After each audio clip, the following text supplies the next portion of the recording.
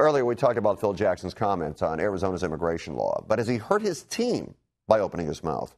Joining us is the editor of Turner's Two Cents, Cameron Turner. Hey, Cameron, how are you? Fred, I'm good. Good to be back with you as always.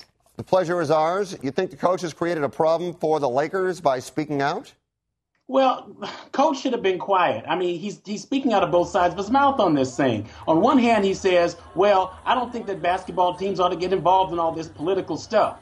Then he makes this involved political statement. If you want to keep the team out of it, stay quiet. The man is the head coach. Unfortunately, he now appears to be speaking for the team, which he's not. He's speaking for himself. He should have left it alone. That wasn't an issue for him to comment on since he doesn't want to involve the team in politics. Well, but do you think anybody took that as he was speaking for the team and not himself? I don't think any reasonable person does. I think that people understand that he's the coach. He's expressing his opinion.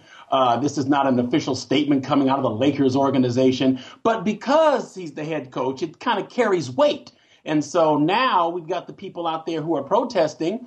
And I think that's perfectly valid for them to take that position to speak out. The coach was pretty strong in his opinion. He's got to expect there's going to be some backlash.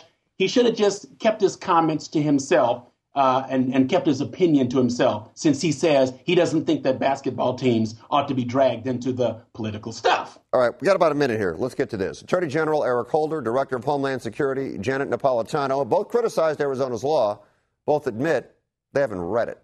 How can people criticize the law if they don't know what's in the law? Well, I think that the critics I think this is a red herring, really. There's nothing unusual about public officials elected or appointed in Washington making comments on things based on briefings from their staff, legislative summaries. Everyone does that. People on the Hill do it. The president does it. There's nothing unusual. The critics are missing the point. The point is, and it was made quite clearly by Janet Napolitano, law enforcement officials, professionals in law enforcement in Arizona have spoken out against this, no less than Jack Harris, who was the manager of public safety.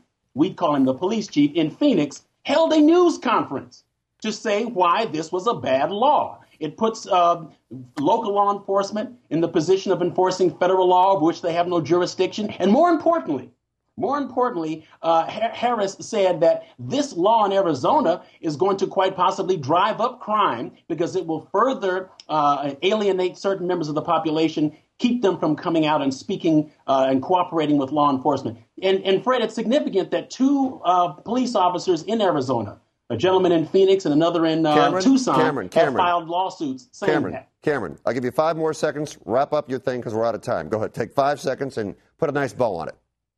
Conservative critics need to listen to law enforcement. They have denounced this law. It needs to be reviewed and repealed. All right, Cameron, great job as always. I'll talk to you next week. Thanks. Thank you, Fred.